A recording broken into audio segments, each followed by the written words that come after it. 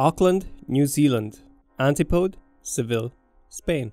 Auckland is a diverse, multicultural, cosmopolitan city, home to the largest Polynesian population in the world. The rural population is some 1,467,000. It is the largest city in New Zealand. In total, 59.3% of Aucklanders identify as European, 23.1% as Asian, 14.6% as Pacific, 10.7% as Maori. As such, English is the main language spoken, but other Asian and Polynesian languages are also common. It is not a particularly religious place. 37.8% of the population consider themselves irreligious. The typical salary of someone successfully employed is a healthy 108,000 New Zealand dollars, and life expectancy in the country is a decent 81.6 years. Auckland is the sort of city you often see ranking somewhere near the top when it comes to cities with a high quality of life. Its biggest problems are a high cost of living, with monthly rents around 1,900 New Zealand dollars or about 1,300 US dollars. Crime rate, according to self-reported statistics on Numbeo, is moderate and has seen an increase, but this is possibly just the perception of the public because of negative media coverage. The city reported 0 COVID-19 deaths thanks to the country's early lockdown strategy and swift government action. It is expected that the population of the city is going to grow by 50% over the next 50 years, which is sure to make the housing strain much worse. There's also a bit of traffic here and there. Ignoring the usual problems all large metropolitan cities experience, it is a reasonably good place to live. 19,933 kilometers away is its antipode. Seville is the capital and the largest city of Andalusia, in the southwest of the Iberian Peninsula. Seville's current population is estimated to be around 700,000 people, making it the fourth largest city in Spain. Its air is thick with history of the Spanish Empire. The citizens of modern-day Seville are overwhelmingly ethnic Spaniards, leaving little room for diversity or languages other than Spanish. Even though religion has played such a major role in the history of the country, for modern Spaniards it now plays a far smaller role. Most people identify as either Roman Catholics or are non-religious. As such, most Spaniards do not practice regularly in religious worship, though religious presence is significantly higher compared to Auckland. Gross median salary of well-employed workers is around €40,000, a difference of about 33% from its antipode, but life expectancy is a good bit longer at 83.1 years. Seville really is the kind of city that you envision when thinking of traveling to Spain, with all the cultural perks and a more laid-back lifestyle that likely contributes to the extended lifespan of its inhabitants. But someone moving there from a different culture would have a tough time fitting in. Easily the biggest problem facing Seville and Spain in general is its huge unemployment rate. In southern Spain in particular, the rate is over 20%, and those are pre-coronavirus figures. As of this moment, there are 2,422 confirmed deaths in Seville from COVID-19. The people living here also have to contend with scorching high temperatures that reach well into the 40s during midsummer. In August 2003, Seville recorded 52 Celsius.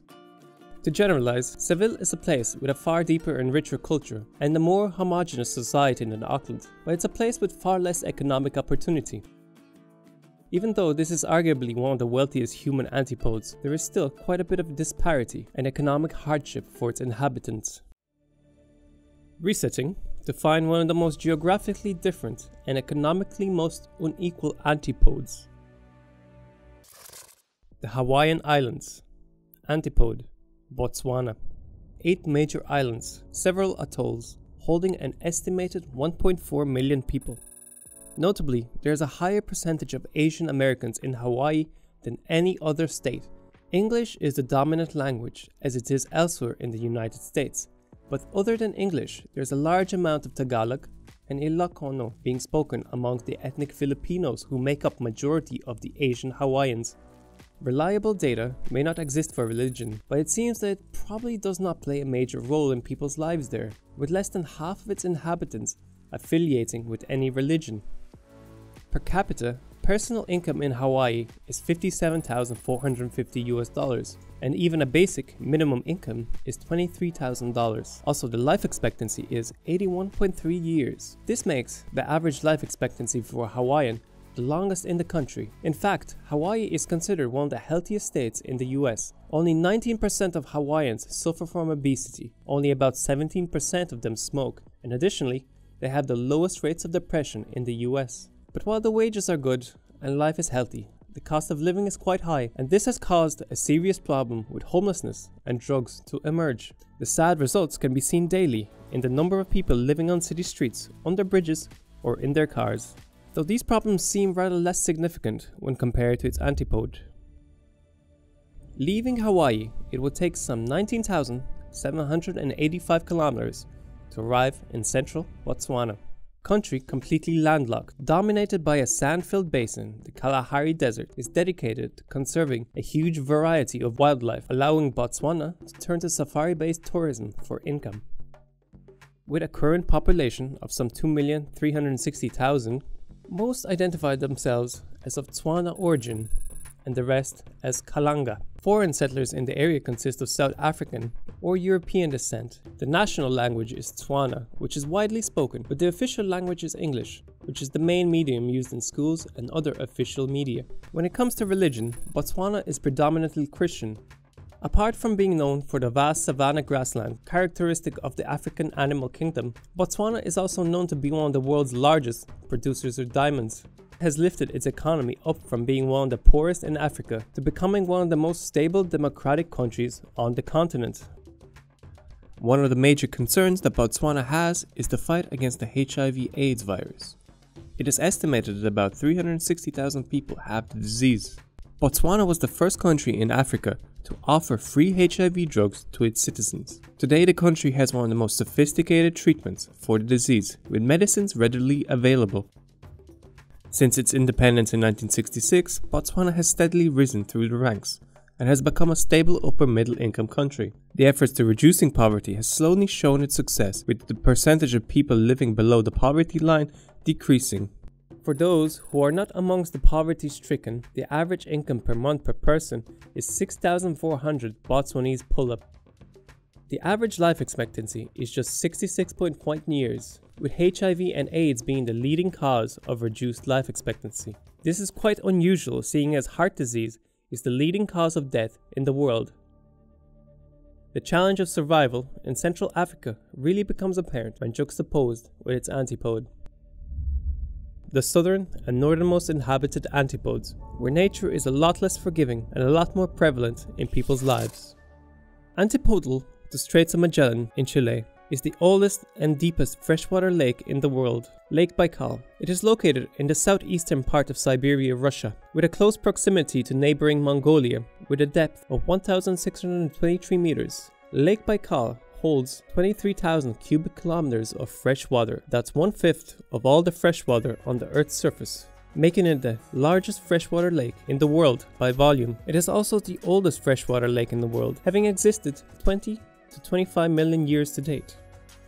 It is only natural then that the local life in Lake Baikal area revolves around the lake's resources, with fisheries as the main industry, mining of mica and marble, and timber from the lush taiga surrounding. The lake's location in southeastern part of Siberia characterizes the surrounding towns as typically Russian in ethnic character. But there's also a large presence of Buryats, a major indigenous group known to take refuge here, characterized as nomadic pastoral people from Mongolia. Before the Soviets took over Siberia, many of the ethnic groups in the area had their own traditional beliefs. Popular examples are shamanism and Buddhism, with remnants of these beliefs still seen in the area. However, in time, most residents have adapted to nominal Christianity as their religious affiliation. The official language in the region, as well as the rest of the country, is Russian and is widely spoken. But there are 35 other official languages and more than 100 others that are spoken but aren't officially recognized. An average monthly income for a person living in Siberia is likely as low as 27,000 rubles, which is just some $360. Life expectancy is likely around 70 years, but official figures for the region are hard to come by, and the average in Russia is about 72 years. In addition to low incomes and a life expectancy slightly lower than Russian average, the biggest challenge for the inhabitants of Lake Baikal is managing the environmental damage of large-scale tourism. The incredible biodiversity is showing signs of damage, and earning an honest wage fishing is becoming more and more difficult to attain. As we flip to the opposite side of the Earth's hydrosphere, we get to know the Magellan Straits, shared between Chile and Argentina, a channel at the tip of South America, linking the Pacific and Atlantic Ocean. It is around 560 kilometers long and 3 to 32 kilometers wide at its narrowest and widest points respectively. The straits were also considered perilous for ships to navigate because of the narrowness of the passage and quite unpredictable climate. The Magdalena Channel is one common navigational route which connects with the Cockburn Channel and ultimately serves as one route that links the two oceans.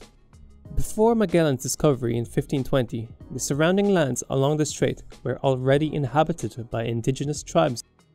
Today, Punta Arenas is the main urban center along the strait. The strait itself is still used today as a maritime route for huge vessels from all over the world, like cargo, large cruise ships, and tankers to cross between the Atlantic and Pacific Ocean. The majority of the strait belongs to Chile in its southern region. Majority of the residents are white and non-indigenous. The religious affiliation in the area is mostly Catholic, with some evangelical Christians.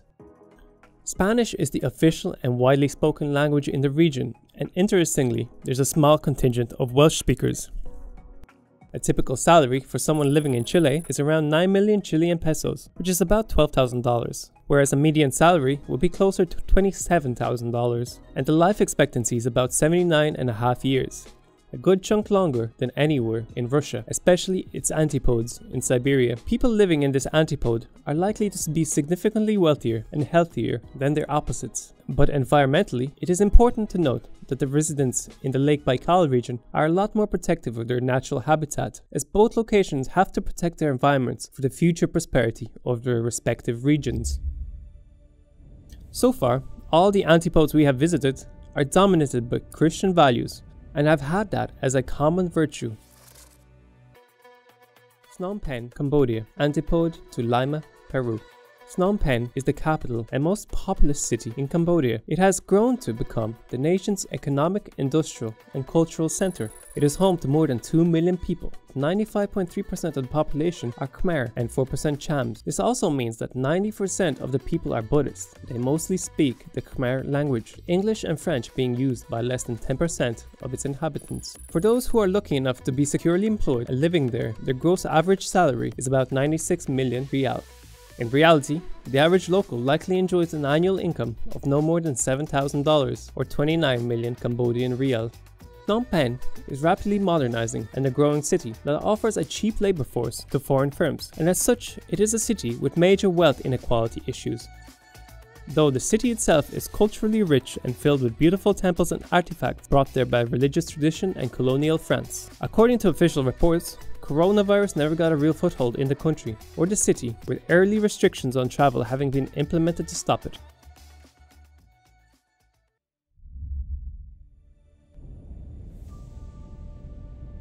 (19,803 kilometers away is its antipode city. Lima, Peru, is the capital and the largest city in the country. It is also the 7th largest city in Americas, with a population of around 9 million people. 82% is made up of Aboriginal descendants, and the remainder coming from Spain and Europe. Spanish is spoken by 84% of Peruvian population, making it by far the most widely spoken language. It is also the main language of the Peruvian government, the media, and the education system. However, you are still likely to hear English and other European languages being spoken in the tourist districts of the city. More than 4/5 of Peruvians are Roman Catholics, Protestants, or other Christians, with non-Christian religions making up 10% or less, a very striking difference from its antipode. The income of an average Peruvian worker is about $500 per month, or 1,790 Peru sols, which adds up to little more than $6,000 a year. Poverty has been reduced massively since early 2000s and keeps dropping, but similar to its antipode, there's a shocking amount of extreme poverty. This situation is exacerbated by a massively inefficient and a famously corrupt government. Peru is also a hotspot for COVID-19, which has been wreaking havoc all over the country, and Peru is easily the most damaged country in Latin America and possibly the world. Official data maintains that roughly 28,000 people died in the country, but some estimate that there could have been over 50,000 casualties. But it's not all bad. In reality, the people living in Peru and Lima are likely to live 9.1 years longer than their counterparts in Cambodia, with far better access to healthcare, and that's considering that the average Peruvian is 5 times more likely to be overweight than a Cambodian. Peruvians are also 77% more likely to have access to the internet, and far more Peruvians today are literate. Both countries have massive poverty issues, but Peru actually has a higher proportion of people living below the poverty line. Culturally speaking, this antipode is intensely different, while exhibiting similar problems in having a large and impoverished population.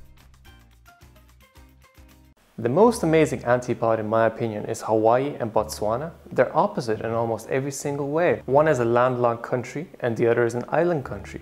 One is a rich country, the other is a poor country. One is predominantly black, the other is predominantly white. An alien might not realize that two places are from the same planet. Tell me what other antipodes you find extremely interesting and I might create a video out of it. I have more things planned and new videos are gonna come, so please subscribe and ring the bell button so you're notified when I make my next video. And I'll see you in the next video. GeoPerspective out.